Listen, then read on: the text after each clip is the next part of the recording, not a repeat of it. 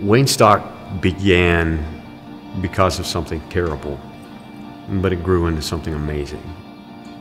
On the night of the memorial for my son Andrew, a group of my friends got together, friends in the music community, and planned out a music festival because they wanted to do something that meant something to us and to support my family during a really dark time in our lives. And that turned out to be Waynestock.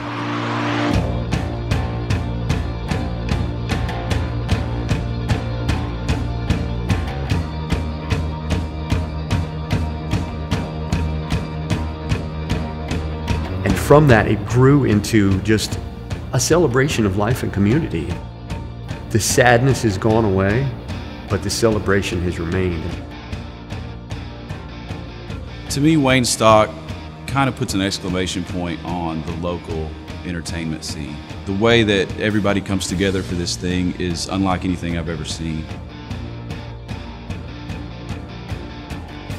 So you got a raffle with some really cool prizes and a guitar from Music Room Guitars that's signed by all of the artists. You've got, drinks here at Relics. You got everything. It's just a feel-good event for the community. It really does highlight what we've got in this town.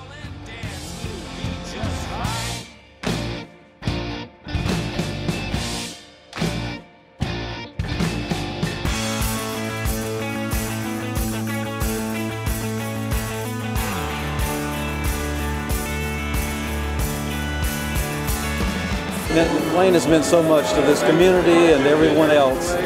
So for us to be able to give something back to him was real special. And so you take that spirit and that energy of Waynestock and you transfer that monetarily, if you will, by giving money to these nonprofits. And that gives back to the community too. And it really makes it a win-win for everybody. So it took a tragic situation, totally turned it upside down with the magic of friendship, with the magic of music. So fortunately, it's been joyous since then. We've been able to give some good causes, and that just makes the whole thing a little bit sweeter.